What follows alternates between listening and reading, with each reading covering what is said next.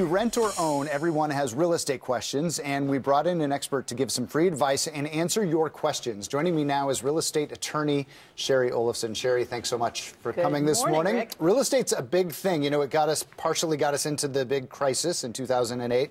In some ways, it's helped us out, and a lot of people wondering, can I get into houses? So we've taken some questions and want to get some answers from you. First question is, my wife and I recently rented a house that's owned by a big institutional landlord. The agent told us that this company's customer service was the best around. Unfortunately, we're finding the exact opposite. We have a roach infestation, and the oven has not worked since we moved in over a month ago. They keep promising to send someone out, but so far have done nothing. What are our options? What a nightmare, right? Yeah. Well, first of all, you want to start by reading your lease and also Google the local landlord-tenant laws, because that's your roadmap to your rights, your landlord's obligations, how quickly he needs to respond, and even how you need to deliver that notice. And Rick, here's the thing. We're getting a lot of complaints from tenants of these big Wall Street institutional landlords. That's the bad news. The good news is they are responding. So you want to write a letter, you want to cite the laws, you want to make sure you deliver the notice the right way, and you will eventually get the response that you want. But you know, these guys went out, they bought a ton of properties. Most of them were foreclosures or distressed homes to begin with, and they're really just getting their feet on the ground in terms of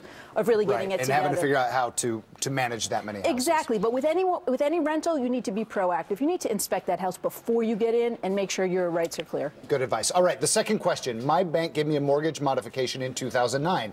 I just got a notice saying that my payment is going up.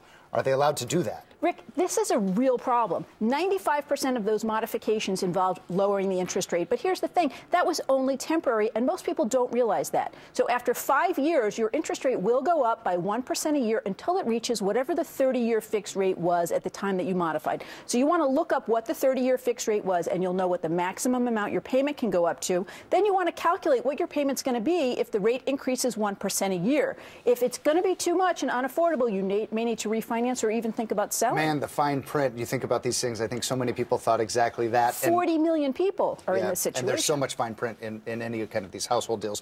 Here's the third question. I'm trying to decide whether I should renovate my home or sell it and buy an already renovated home. The problem is I'm still underwater. What do you suggest? Yeah, well, and I love that because I love the renovation model. It's a great way to build equity, a wonderful way to sort of have a second job and make some extra income. I'm a strong advocate of that, but you need to go, the National Association of Realtors has some great resources online to see what improvements will give you the best return for your buck. Maybe get a local realtor in there to find out what improvements you should be making. And here's the thing.